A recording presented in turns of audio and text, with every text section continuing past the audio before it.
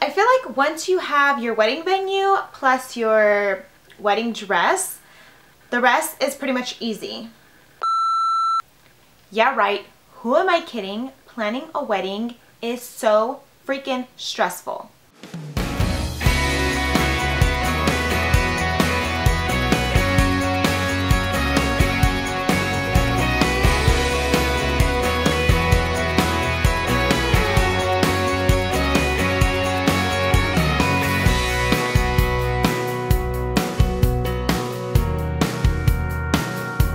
Okay, so today we are discussing finding the perfect wedding venue.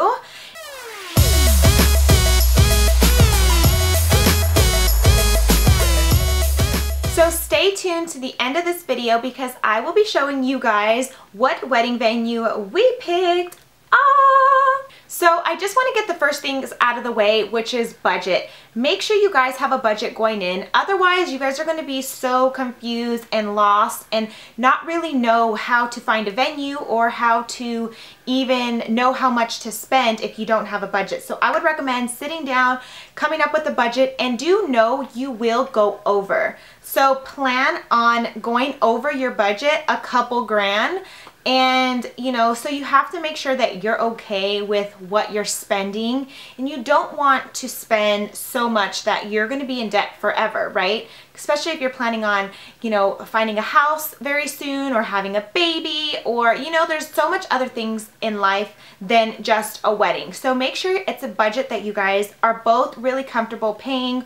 Or hey, if your parents are helping you, then more power to you. But again, even if you're using your parents' money, then please make sure that you know, it's a number that everybody is comfortable with paying. After coming up with your budget, I would then recommend to look at 3 different wedding venues. Now, if you like the whole country style, make sure you look at 3 different venues that pertain to like a country ranch style wedding, right? Or if you want a garden wedding, then I would definitely recommend to look at 3 different locations that pertain to a garden, or 3 different locations all together if you don't really know what you want. That way you get a feel for each different venue and each different location, and then you'll have an idea of what it is you want exactly. So Javi and I looked at 3 different wedding venues. The first one that we looked at was in Calabasas, and it was a beautiful old style like home, kind of like a mansion that overlooked the hills and the mountains. It was beautiful. The outside was breathtaking,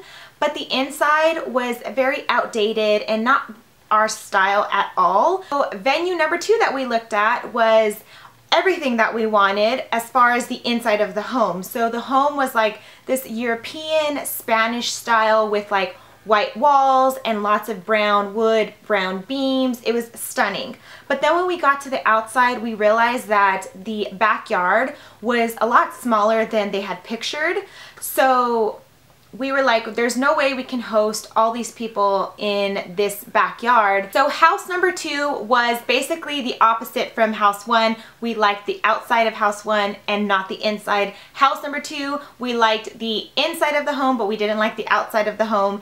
Then we looked at a 3rd home, and this 3rd home, like mansion, was kind of more of a ranch style, but it was huge. It was in Santa Barbara, and it was everything that we wanted. The inside of the home, the outside of the home, there was tons of room, tons of space for everybody and our guests. We were so ready to make our deposit, and then we got a phone call saying that the man that owned the home was no longer going to be renting it because he fell, broke his hip, and he was just no longer renting his home. And we were completely devastated. We said, you know what, we looked at 3 venues already and nothing was, you know, what we wanted. We were completely devastated because we had our whole vision, we had our heart set on this place already, and we were like, you know what, we're done shopping for wedding venues. And then I went to an event, and they actually hosted this event at the hotel, and when I went to it, I was like, oh my gosh, this is it. This is where I'm getting married. I called Javi right away. I said, you know what, you got to come and check out this wedding venue. It is absolutely stunning, and it makes you feel like you're on vacation somewhere in Mexico. It overlooks the ocean. You could see the city skyline. It's absolutely breathtaking, and I was like, you know what, this is it. So I feel like when you just know that that is the venue for you guys. So Javi and I are heading to our wedding venue, and we are trying to decide whether we want the ceremony at location A or location B.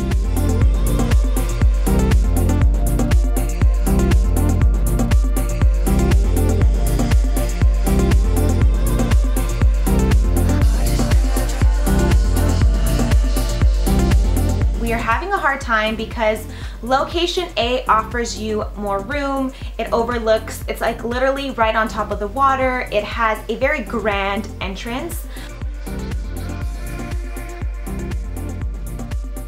Location B is a lot more smaller, a lot more intimate.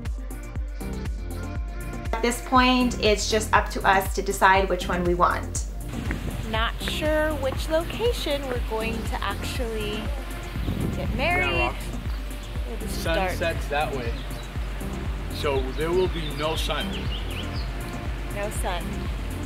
Because right now I'm really dark. No sun. This is the background view. Ooh, this looks pretty actually. Yeah, dude, it works really well. But I still like the other one more over there. We can get that. That would be wonderful. Just like this scene, or this like where you can have the ceremony, and then that one. And I remember we originally spoke about this one right here, and then I said, oh, you know what, I want to switch it to this one, and there was no like fee for that. Yeah, because it's the same yard. You're just still using it. But trust me, if there's a wedding on that one, you're gonna want that one. Like, you think you're gonna have two weddings on the same day and you're gonna use theirs? Okay, so there's also a dilemma. Our wedding venue actually has these curtains that are blocking our beautiful view of the ocean, the city skyline, and Javi hates them. He literally wants to burn them. I understand if they go to that corner, get it. That one? Why would you have that curtain there? He wants to burn them. You guys let us know down in the comments below, which location ceremony do you like better, A or location B? Make sure you guys stay tuned to next week, where I'm going to be showing you guys how I've been staying in shape or getting in shape for the wedding, and I'm so excited to show you guys my routine and what I'm kind of doing to stay fit and get ready and get in shape for the wedding.